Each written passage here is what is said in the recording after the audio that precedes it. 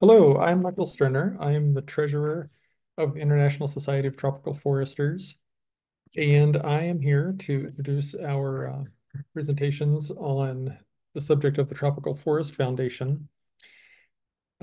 Sheila Ord and I had the idea maybe a year or two ago to organize a talk on the topic of the Tropical Forest Foundation. And I had the good fortune to be involved briefly with the foundation in 2007, 8. And I thought it was a very interesting organization because it really embodied something that a lot of us believe in, sort of an ideal of forestry, in that it brought together industry, academia, and conservationists um, to promote scientific active forest management that also protected multiple other values. And we're going to hear more from past board members on our panel today. But I just want to give a little bit of background. Probably if you're here, you already know something about the Tropical Forest Foundation.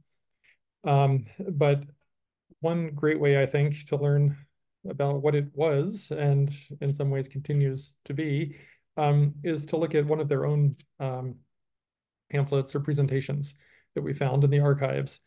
So I'm going to go through that briefly, just take a quick look at a few of these slides to give you an idea of the international scope of the organization, the fact that it worked in Latin America, Brazil specifically, in Southeast Asia and Indonesia, with some ongoing activity there, as well as in Central Africa and other important forested regions of the tropics.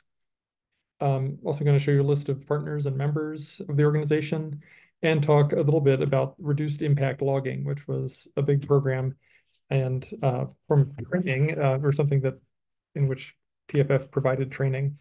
Okay, so um, second slide here. What is or what was the Tropical Forest Foundation? It was a coalition of industry, conservation, and scientific leaders working together to achieve sustainable management of tropical timber in the major producing regions. All right, here are some of the partnerships and projects. You see the USAID, World Wildlife Fund, Caterpillar, Steel, Chainsaws, Nature Conservancy, Wildlife Conservation Society, International Tropical Timber Organization, and the U.S. Forest Service. When do you ever see these organizations coming together anymore to collaborate and cooperate? But that's a big part of why I think TFF was such an interesting organization. Now, there's also some interesting photos here. We see some maps of where some of their project work was being done. And then we get down into reduced impact logging. And I think we're going to hear more about that from some of our presenters. But it's a little bit like forest certification. It required documentation, proper planning, use of technology, as well as some really specific skills that are applied on the ground as far as directional felling and trained workforce and other operations. Here's a photo from one of their reduced impact logging training sessions.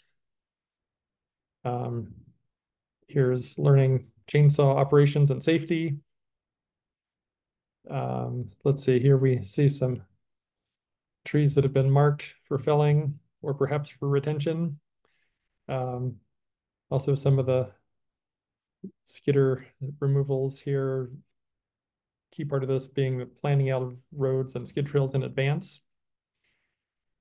And then also some aerial views of traditional logging and what that often results in, slash and burn, clear falling, versus reduced impact logging, where you just see individual gaps, very little road impact, and so forth. So that's just a start. That's an overview, and we're going to learn more from our speakers in a few minutes. Thank you very much.